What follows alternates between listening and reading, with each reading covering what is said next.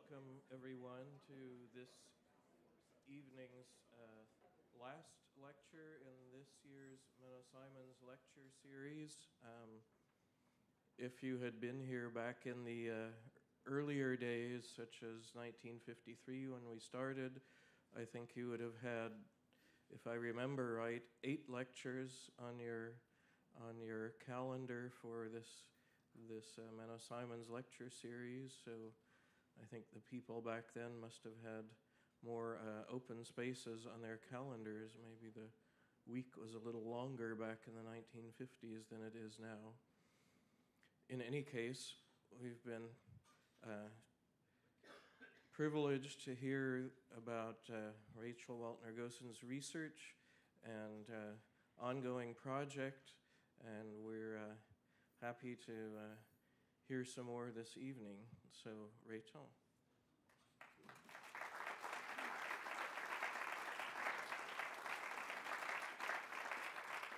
Thanks, John. Good evening, and thank you for being part of this lecture series. In the last couple days, this has been a rich setting for comments and questions and inquiry about historical and contemporary dimensions of LGBTQ leadership. And it's also been just very, very nice for me personally to be back on the Bethel campus and to see so many of my academic mentors, a number of whom are in the audience tonight, and my friends, and also to have members of my family here. Thank you all for your attendance and participation. Last night, we were looking at leaders who had been departing from Mennonite institutions. And this morning, during the convocation session, we focused on individuals who have been arriving and retaining Mennonite identities as they navigate calls to ministry. Tonight, we'll begin with the observation that Mennonites within the 2 historically largest denominations in North America, Mennonite Church USA and Mennonite Church Canada, are moving in progressive directions.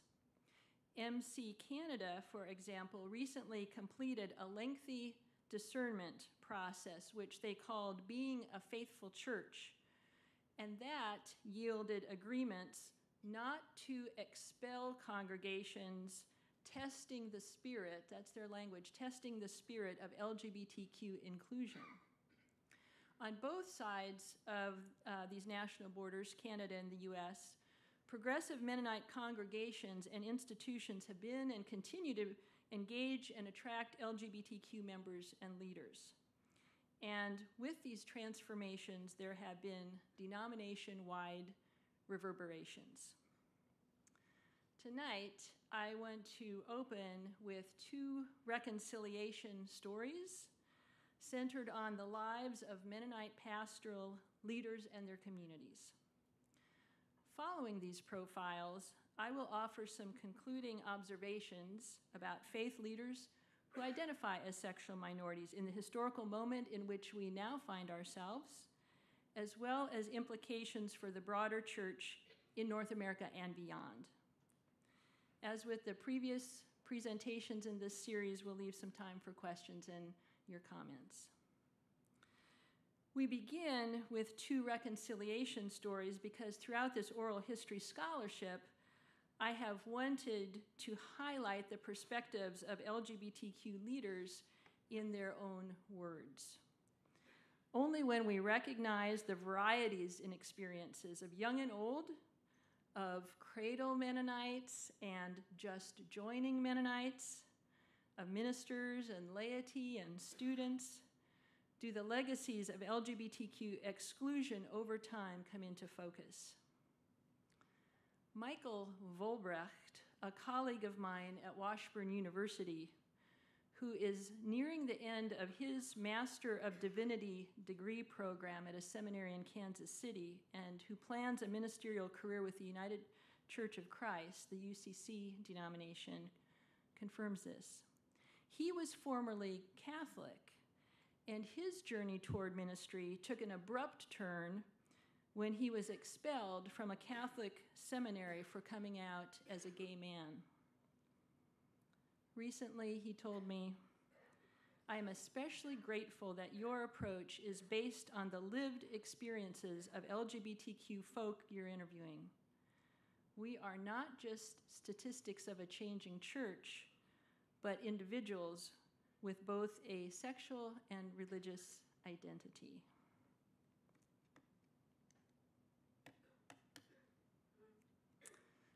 The first reconciliation story. Keith Schrag is age 80 and lives in Ames, Iowa. His father and his grandfather were Mennonite ministers in Ontario, Canada, and Keith had a strong sense after college of being called to ministry. He felt, "This is my place, this is my essence, my being." Yet I had this strong, innate drive to connect in very intimate ways with men. In my sense of sexuality, I was quite alone. I did talk briefly in about 1958 with a counselor, a dean at Goossen College, where I was a student then. That man did not judge me. He still seemed to respect me. I got married and went to seminary, and I got affirmation as a pastor in spite of this thorn in the flesh that continued for decades. By the mid-1960s, he was struggling, he recalls, with how to get victory over my sin. Much later, after 25 years of marriage, he and his wife divorced. Both she and their children supported him in his ministerial career and as a gay man. During the 1980s, Keith Schrag's quest for a spiritual home led to engagement for a time with the American Friends Service Committee, where he found people embracing part of being a peace church and accepting of queer identity. He says there was no conflict between the two, and I found that immeasurably helpful. He also found his way to the Brethren Mennonite Council for LGBT interests, and he joined their board. But while pursuing ministry at the Ames Mennonite Fellowship in 1987, he ran into conflict with the Central District Conference, which held his ministerial credential. Asked at that time whether he believed that sexual contact between men was wrong, Keith replied that he could no longer consider this a sin, and his ministerial credentials were not renewed.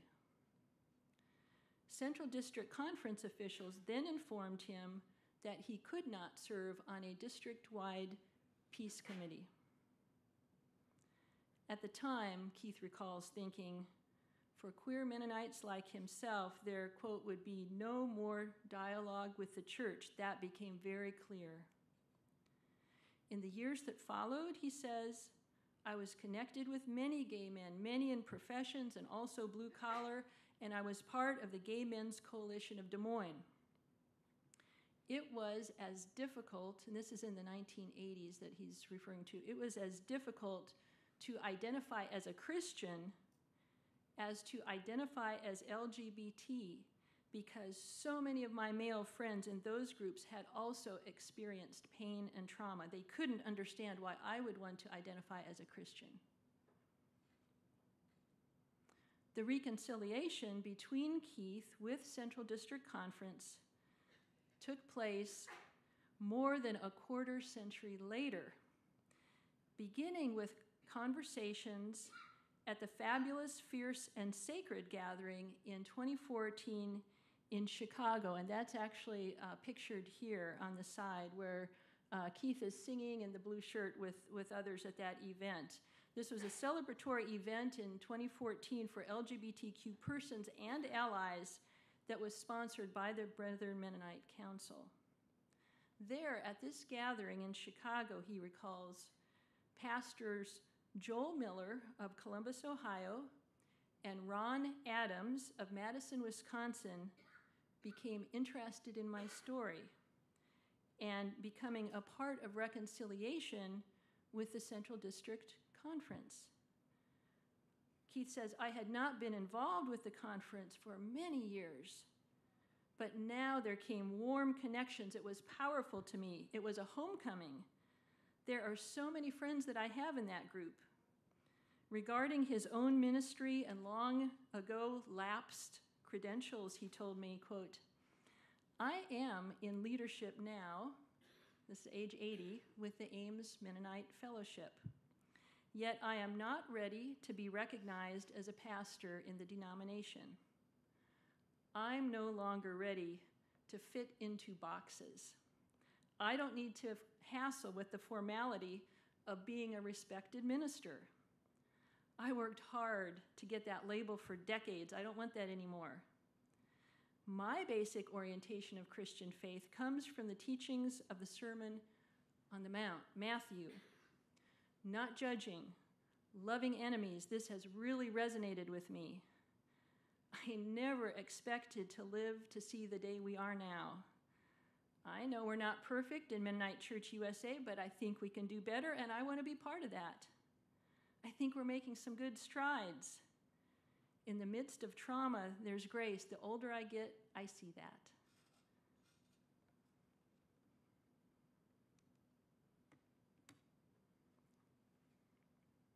A second reconciliation story, this one from Ontario, Canada.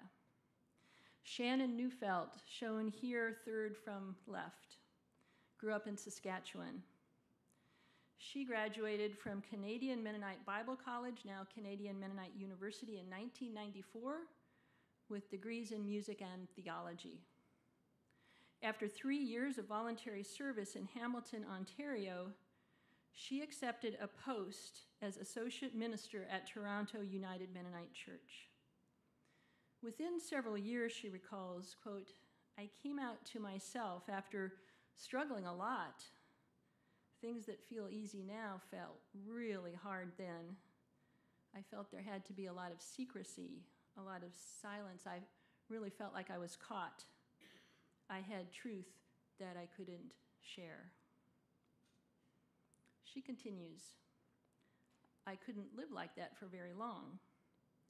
I was at a point in history where I saw some possibilities that I didn't have to lie in such secrecy. I was seeing tides beginning to shift.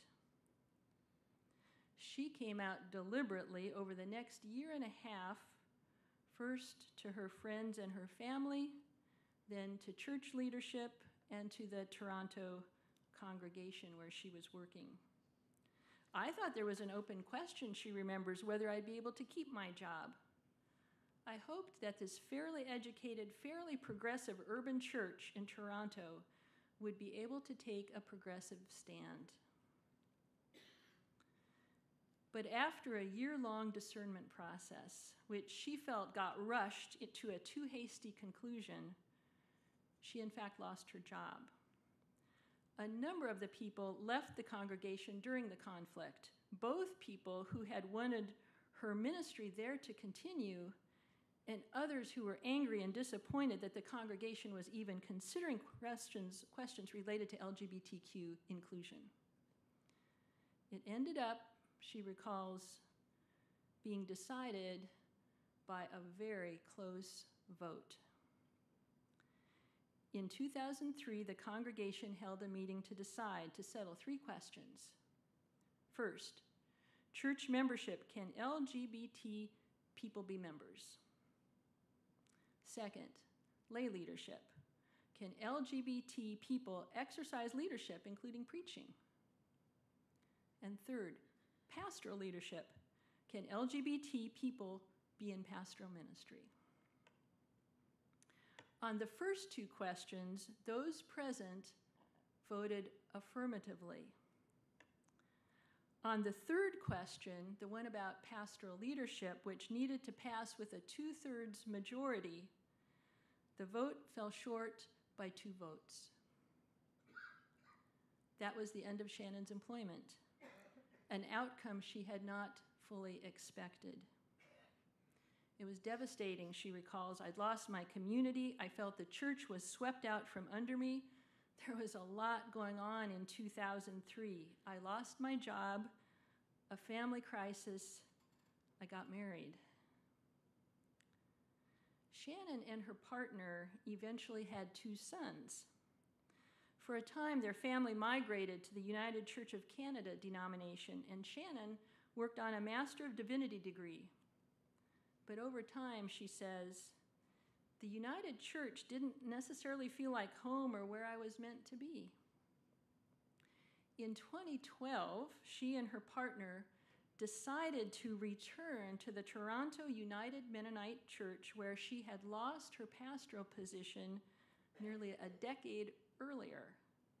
They were drawn back by the Mennonites' Christian education program for their children, the community, and the music.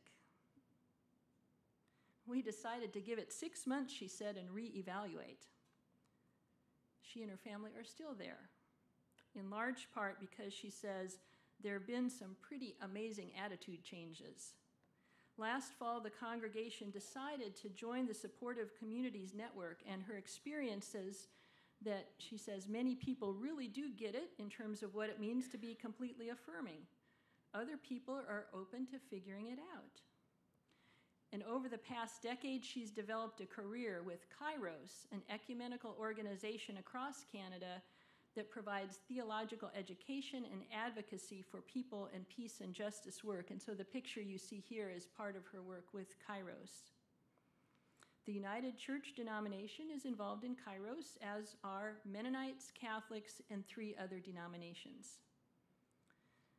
By now, more than 15 years after her ouster from Toronto United Mennonite Church, she says, I'm in a pretty good place, and I hope my story causes movement to happen in the congregation and the conference so that future generations won't have to struggle so much. It's satisfying to know there's been change. This is a reconciliation story, she adds. I have preached once. It felt like a big deal. It was 11 or 12 years to the month that I was told I could not preach there. It felt like a coming around. I'll preach again next month on themes related to my justice work with Kairos. It feels good.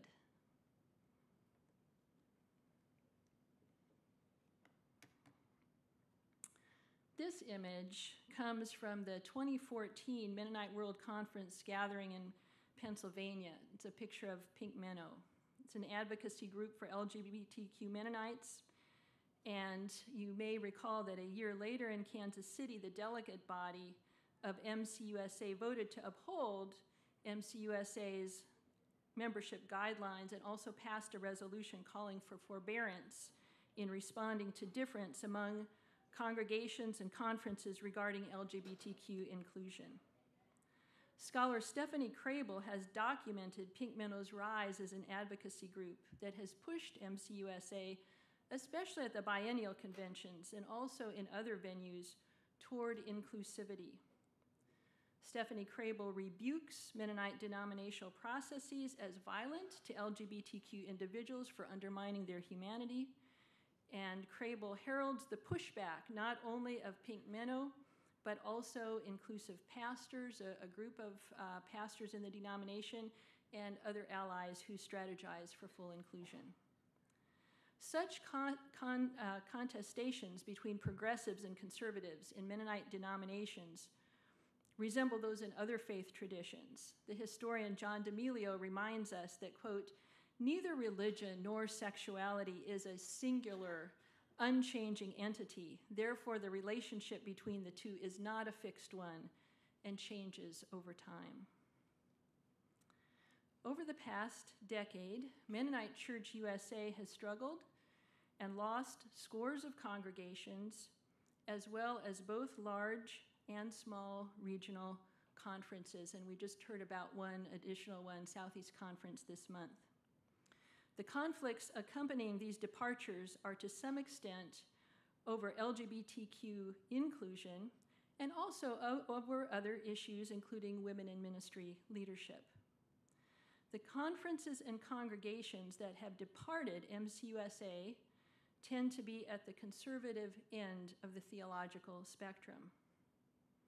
One significant exception from an earlier period, nearly 2 decades ago, is Germantown Mennonite Church in North Philadelphia, which back in 2001 was expelled from Eastern District Conference of the General Conference Mennonite Church for its inclusive stance toward LGBTQ members.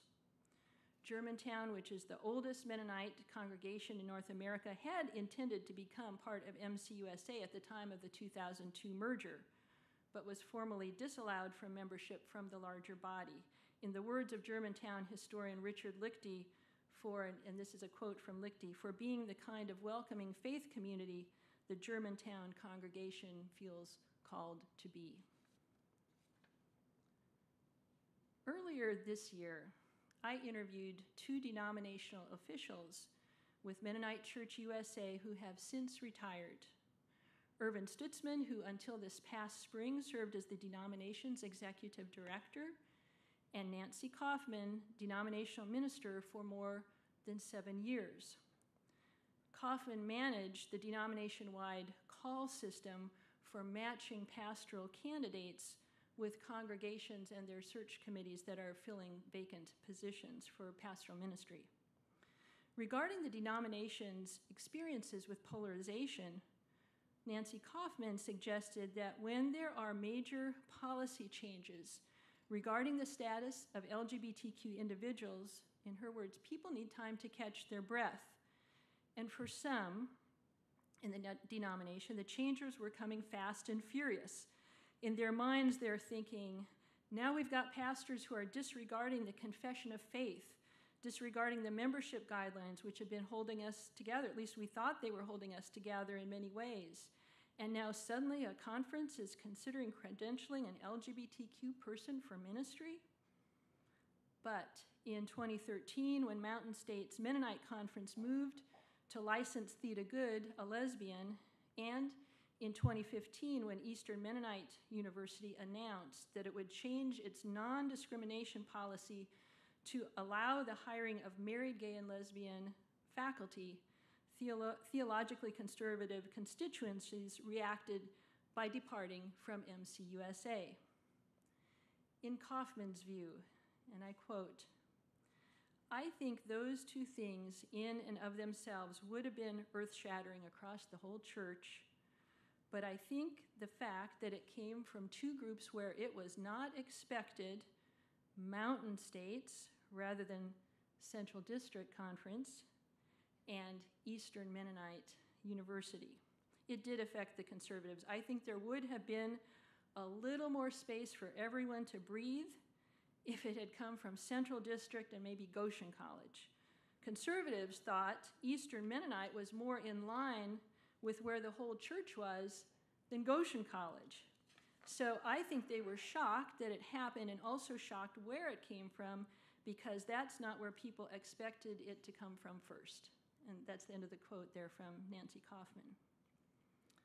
Earlier this year, reflecting on conferences and congregations' ongoing departures from Mennonite Church USA, former Executive Director Irvin Stutzman reflected, "I have been too optimistic about corporate Christian discernment.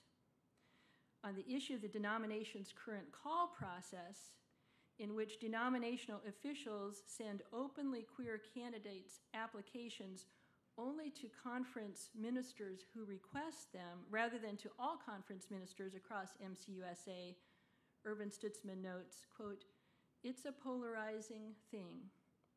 The way I see it now is that the current practice is a compromise from both sides. Anytime you have a compromise, you have an unstable situation, and it will likely shift. Because I think inclusive pastors and others will press to the point where you have to have full inclusion in every way, and I think if that happens, our overall denomination will indeed shrink to the size of the people who are willing to live with that, which would be smaller than where we are right now." That's the end of the quote from Irvin Stutzman. He points out that the present trend of MCUSA becoming smaller and also more progressive in its practices, is a different outcome from what he has observed in several other Protestant denominations.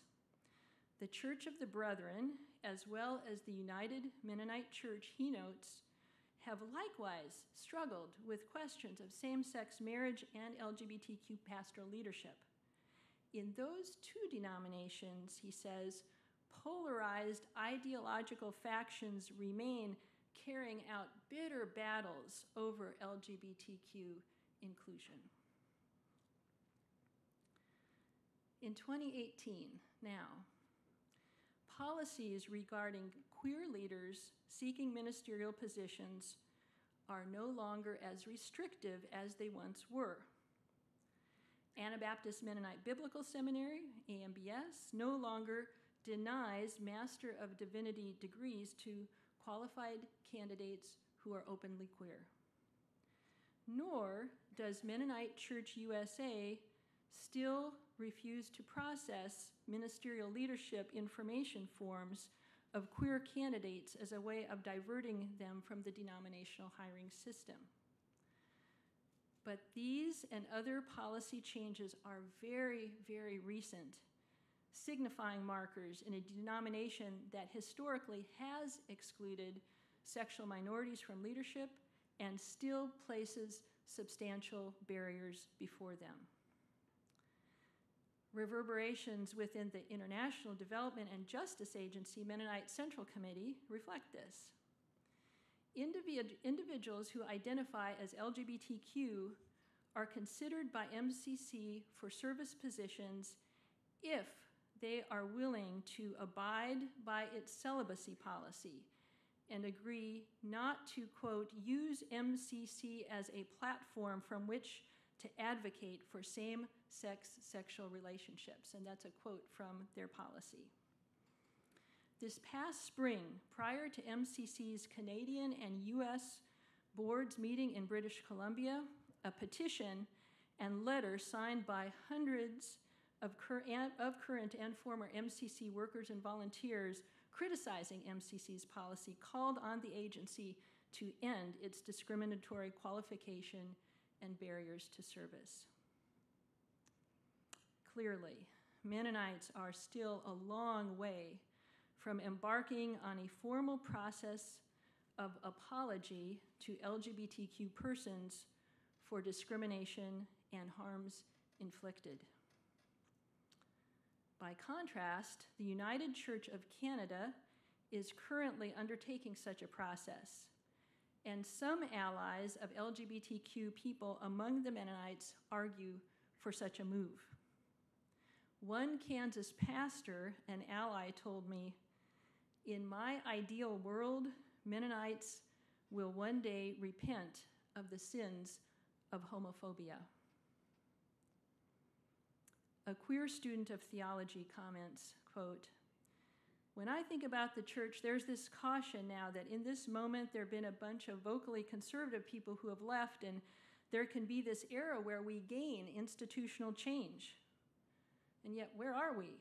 Have we ultimately restructured the kinds of systems, and have we dismantled the kinds of power structures that allowed queer people to disappear quietly and that still undermine the work of people of color?"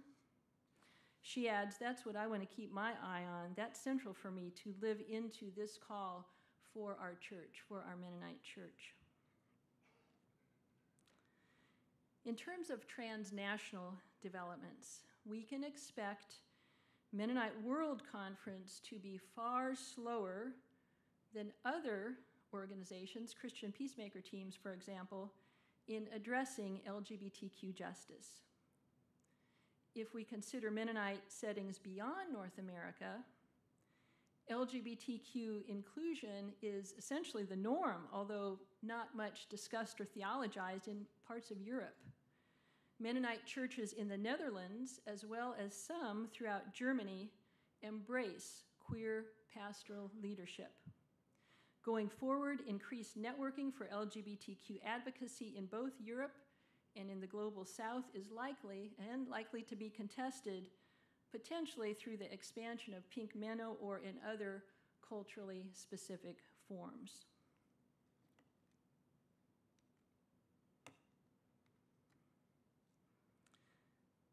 Among U.S. Mennonites, the best known queer pastoral leader is Theda Good, shown here at her ordination with supporters who attended this celebrative service in Denver. After a highly publicized discernment process in the Mountain States Mennonite Conference in 2013, she became the first openly LGBTQ Mennonite in the country to be licensed for ministry. And so there was national press coverage, although she herself did not seek the limelight. Since this photo was taken in 2016, she has moved on to serve at First Mennonite Church in Bluffton, Ohio. That is her current position. It's worth noting that more recent credentialing occasions of those following in her footsteps in Mennonite Church USA have evoked far less press attention than was the case for Theda Good. Recently licensed individuals who are openly queer include, in Mountain States Mennonite Conference, Randy Spalding and Erica Lee Simke, in Central District Conference, Mark Rupp, Caitlin Desjardins, and others, and in Allegheny Mennonite Conference, Michelle Burkholder. More LGBTQ leaders will surely follow. The narratives of these and other faith leaders expand notions of what it means to be Mennonite or Anabaptist. Often these labels are considered synonymous with church membership. For example, a Mennonite is someone who belongs to a Mennonite church. But for many of the individuals whose lives we've been considering, that may or may not be the case. Many of my interviewees who identify as LGBTQ continue to claim Mennonite and Anabaptist identity culturally, theologically, and by maintaining extended kin, friendship, and professional networks, even if they are serving in other denominations out of necessity or choice. And we've seen that some individuals are consciously layering denominational loyalties altogether, choosing two faith traditions and living them as complementary, Mennonite and Unitarian Universalist, for example, or Mennonite and Congregational. Jason Fry, a young doctoral student in ethics at Chicago Theological Seminary, whose life story I referenced this morning during convocation, puts it this way, quote, "A gift of a lot of LGBT Mennonites is that we struggle with the question of what it means to be Mennonite, whereas straight Mennonites may not. In other words, for many Mennonites, the long-standing debates about inclusion of queer people have devolved into an in or out game in which some regard as defining what it means to be Mennonite. Yet as we consider these faith leaders' lives, that dichotomy falls away. As these narratives attest, there are other ways of seeing Mennonite identity and other ways of seeing denominations, which are redefined through processes of rejecting or embracing people. Valerie Clausen of Whitewater, Kansas, a parent, an ally, and an audience member at these Menno Simons lectures, articulates what such a redefinition might look like. She says, "The church should move in such a way that we love these talented, gifted people, and we should acknowledge our past history of making them outcasts." We'll conclude this evening by circling back to those two reconciliation stories with which we started. Mennonite elder Keith Schrog of Ames, Iowa, and the coming round story of Shannon Neufeld of Toronto. Taken together, the narratives of these and other pastoral leaders present a portrait of both shadow and light. The darker side is the hostility, discrimination, and pain that Mennonite lay and ministerial leaders have experienced as they've navigated church contexts. The harms have been personal, have touched family lives, and have disrupted congregations. The wounds inflicted have been deep-seated.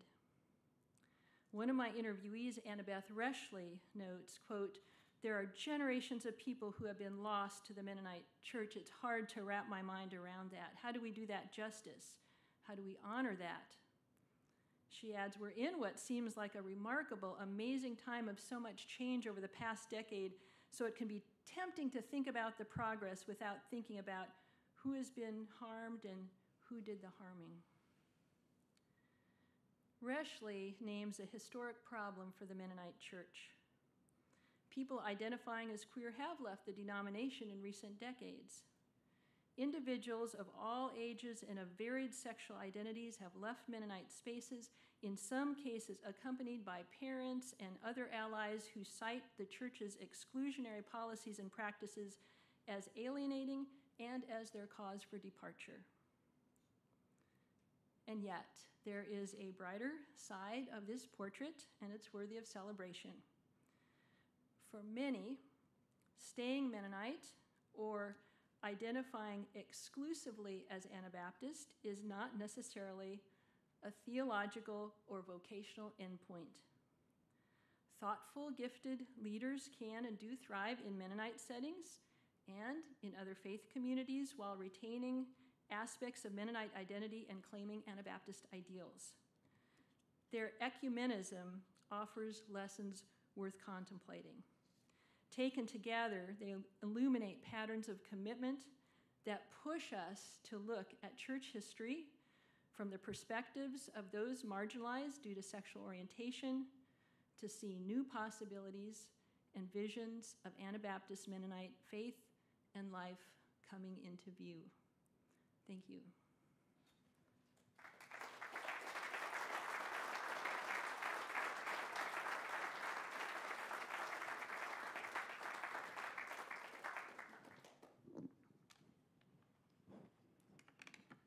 We have some time for questions.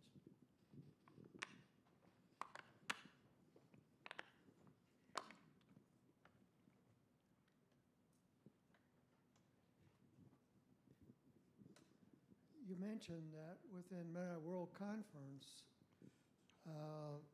there was good acceptance in the amongst the European Mennonites.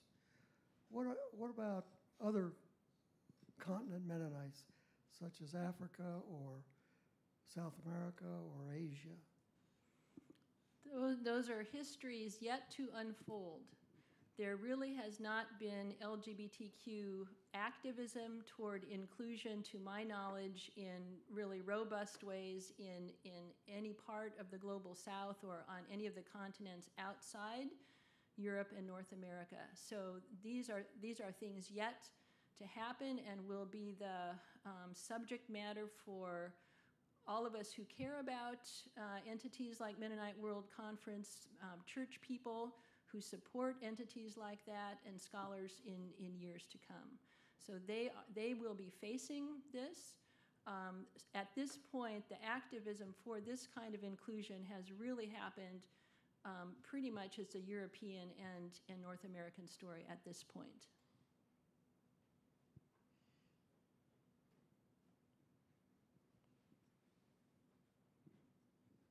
Thank you for your presentation. You've reflected on the experience within Mennonite Church USA, but as I interpret what you said, that is mainly the Anglo portion. What is happening within the Hispanic and the Afro-American groups within Mennonite Church USA? Is there any discussion along these lines? Are there any leaders emerging who are gay or lesbian in those groups? And are they just a little bit behind Mennonite Church USA, or where are they? Mm-hmm. Yeah, I certainly wouldn't characterize anybody as being behind anybody else. There are discussions ongoing, and there certainly are openly vocal allies within Hispanic and African American communities it may be somewhat difficult for pastoral leaders within those communities to be as openly out as has been the case for many of the people that I spoke to come out of white contexts rather than those communities of color. But those are conversations that are happening. They're happening within Mennonite Church USA. They're happening within, I know, the Reference Council within Mennonite Church USA. There's certainly no unanimity of opinion. I just read the recent story in the Mennonite World Review that came out just last week about the Southeast Conference, which is withdrawing from Mennonite Church USA. There are many people of color in many of those congregations. The quote that I read in the news article was that, you know, people who are white did not all vote the same, and people who are of color did not all vote the same. So of course these are complicated questions, and we need to continue to watch these developments very closely. Of the people that I have approached to interview for my study, people that are people of color who are seminary trained, the people that I have visited with have said it is somewhat lonely to be a person who is queer and also a person of color, because people may look at you as representing diversity, and they may really embrace that you represent diversity because you're from a community of color, but the diversity in terms of being queer is not so broadly welcomed. So I hope for the opportunity to continue to engage with both allies and people from LGBTQ community. And as I mentioned last night, I don't really consider my scholarship on this topic to be done. I'm so grateful for the opportunity to present what I've done so far for the audiences here at Bethel, but am looking forward to connecting with all kinds of individuals, both allies and people in LGBTQ community going forward.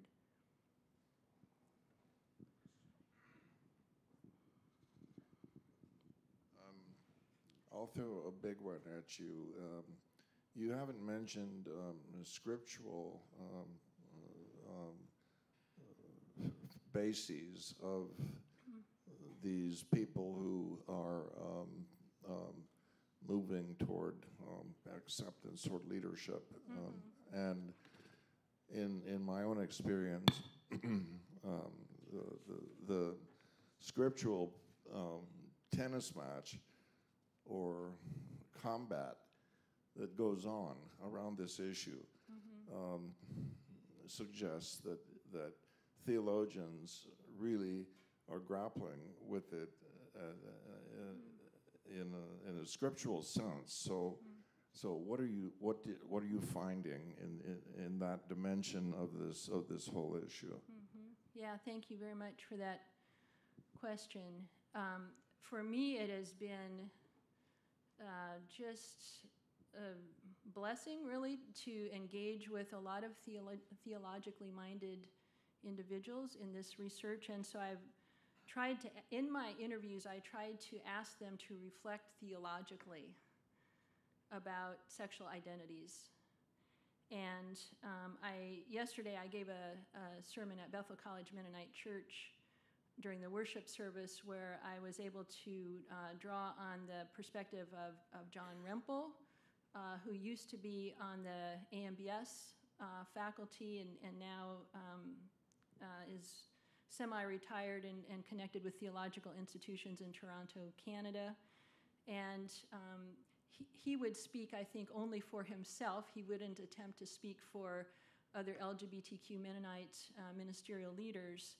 But one of the things that he said to me is that he grapples with why people continue to focus on issues of sexuality when there are so many needs in the world. And he said around biblical interpretation, there are some things that we will not agree on. Why can't we accept that and continue to look where we have commonalities on so many other issues? So that's one little insight from John Rempel.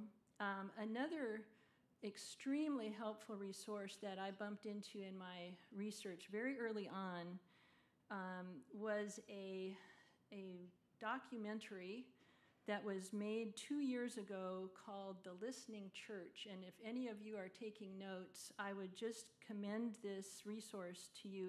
It was put together by Irma Fast-Duick, who is a theologian in Canada, with some of her colleagues. And what they did was to go across all the provinces that have Mennonite churches in Canada and interview queer Mennonite church members and film them centered in the meeting houses, sitting in the sanctuaries. And they just simply asked these individuals several questions about what calls you to be part of a Mennonite church, and what is your hope for a Mennonite church will you reflect theologically.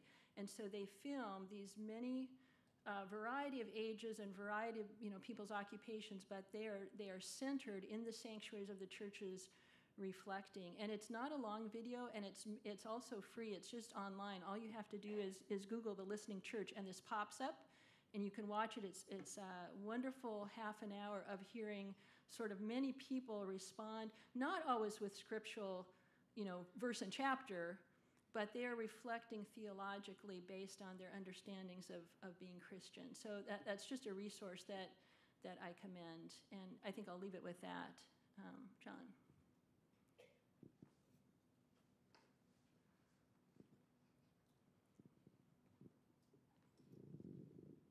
Thank you, Rachel. Today in the paper, I read that there's an ongoing item that is supposed to come out, an agreement across all government agencies on a definition of gender that will be applied for Title IX and all kinds of other things.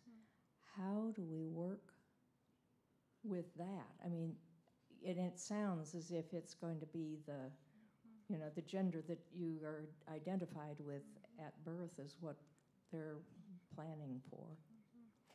How do we go with that? Yeah. We've been focusing in the Menno Simons lectures here on work to be done in the church, haven't we? But you're so right to point out there's work to be done in the public square.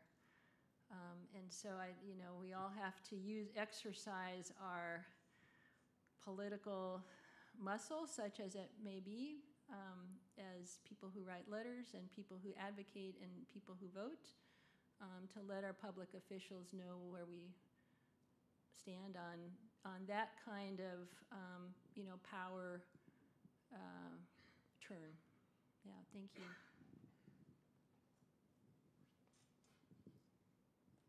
I noticed as you've spoken the two times I've heard you, that you have mentioned the words harm and violence. And I'm wondering how these people that have been able to circle their way back or find their way in another denomination have reconciled the Anabaptist tenet of peacemaking with being extricated from the church or being dismissed in some way. So do you have some insight in how some people have responded to that dichotomy? I think, for each individual person that I interviewed, that the answer might be different to that. I mean, that's a very personal kind of a coming to reckoning that one has if one still embraces Anabaptist Mennonite theology. I will cite a scholar in Winnipeg, Alicia Duick-Reed, who answered that question by completely leaving Christianity. She does not profess Christianity anymore. She didn't just leave her Mennonite Anabaptist roots, she left Christianity. She is the outlier. She is the only person I interviewed that has taken that route as a response to the kinds of question you're posing. Many of the people I talk to find that this is sort of ongoing work that they will struggle with or will engage in their congregation, in their community, whether it is Mennonite or whether it is a different faith tradition, and find many ways to work at peace and justice, recognizing that the harms we've talked about and the violence that has been done has not really been redressed. And that's why I think this is an interesting notion that some faith traditions have seized, like I mentioned here toward the end of my talk tonight. United Church of Canada, the entire denomination is now going through a process of coming to what will be formal apology and attempt to redress the harms done to LGBT people in past decades.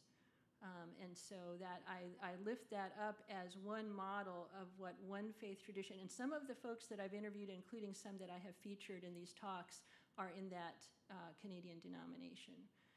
The Unitarian Universalists, which we're a little more familiar with here in the United States, have also been working at that. That is also a platform for the UUs.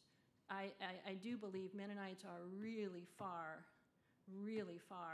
from taking a step like that, to try to have a fully engaged process in coming to try to redress these harms.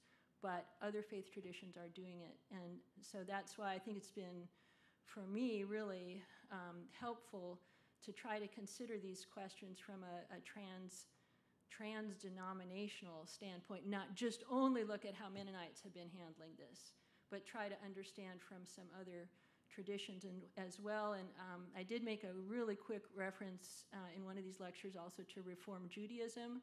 Reform Judaism also has grappled with this in quite a progressive way to try to understand how have people in that tradition been harmed also who are LGBTQ. So, yeah, thanks, Val.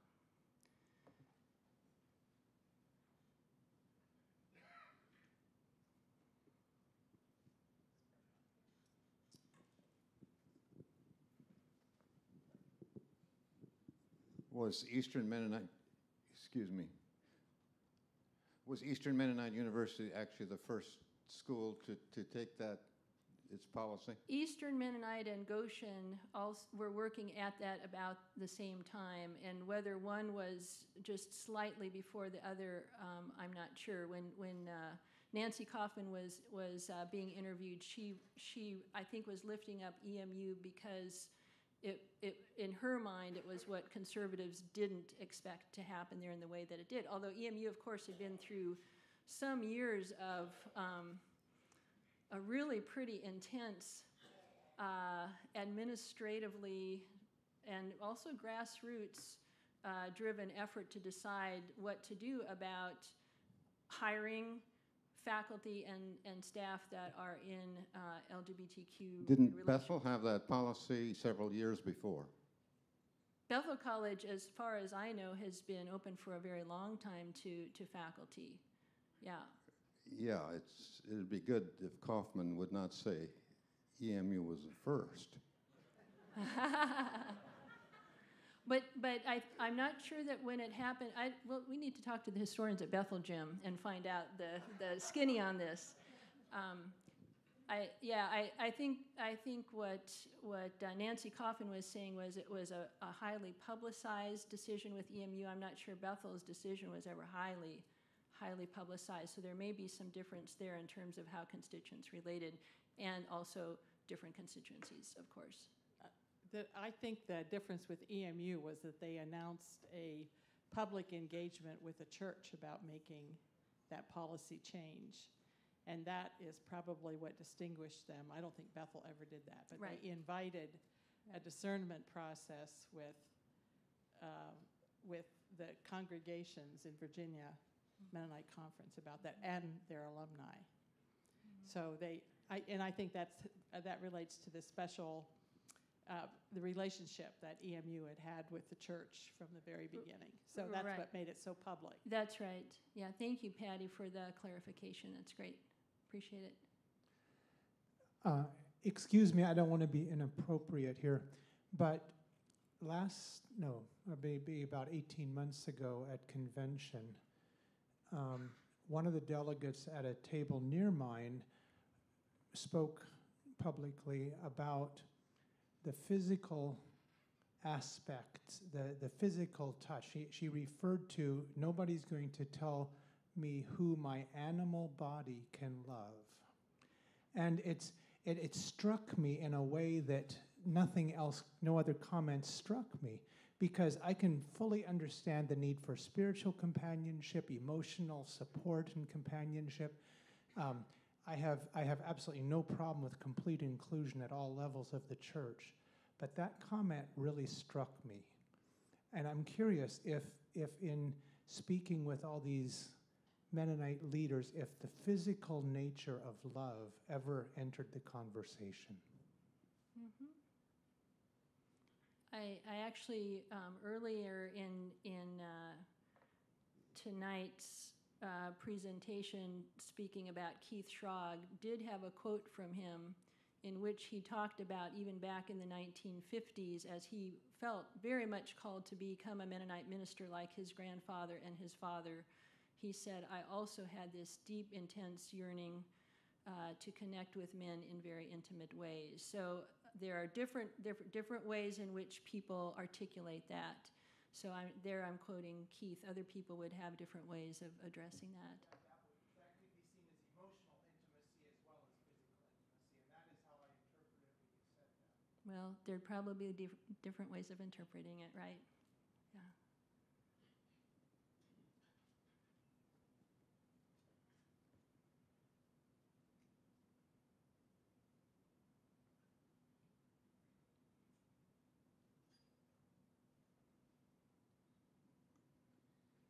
I hope I can make a second comment.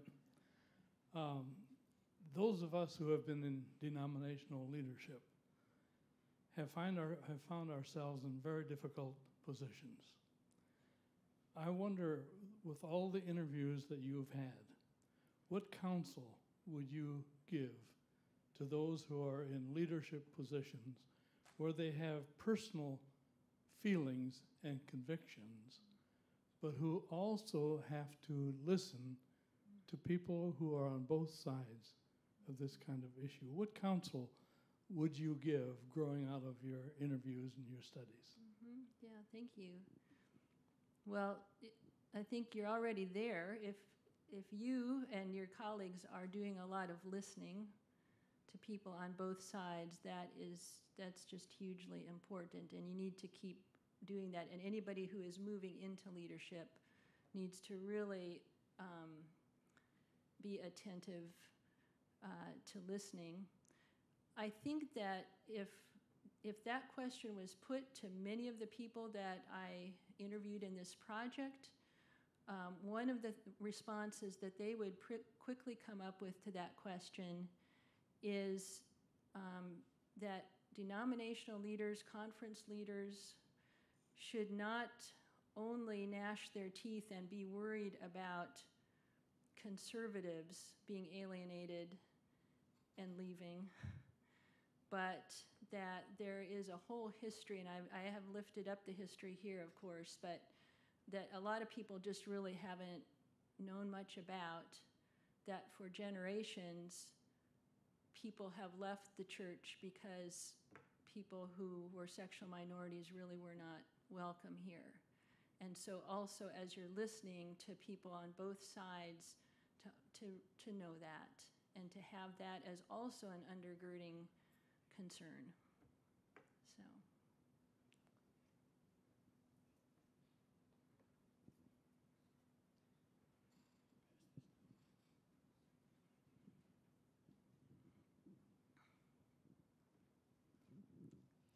I apologize if you covered this in earlier lectures, but what impact, if any, does legalized gay marriage have now on the people that you interviewed or on the church? The people I interviewed thought it's awesome. And many of them got married either prior to the Supreme Court decision, 3 years ago. There are individual states that were allowing same-sex marriage prior to that. So actually, many of the people I interviewed are legally married to the people they love, and they are so grateful that has been made possible by legislative and by court decision. I didn't know until I started this research that actually happened in Canada 10 years in terms of a whole countrywide mandate. The same-sex became legal in Canada 10 years before it became legal here by our U.S. Supreme Court decision just a few years ago. These are people who want to love who they love, and they want to raise children with their partners, and they would say, we're not really any different from anybody else in most ways, So they have welcomed that, and to the extent that churches have been able to be the places where they could speak those commitments and also, worship with their families and to raise their children, they are grateful for those spaces. Okay, if you want to keep the conversation going, we're going to have an opportunity to do that. So a couple quick announcements.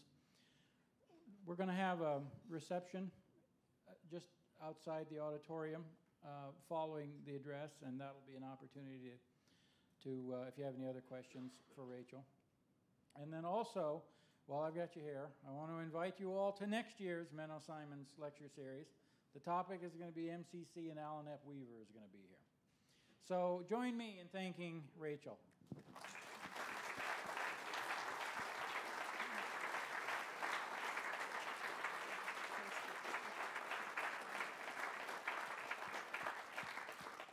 There's cookies enough for everybody. If you leave without one, it's your own fault.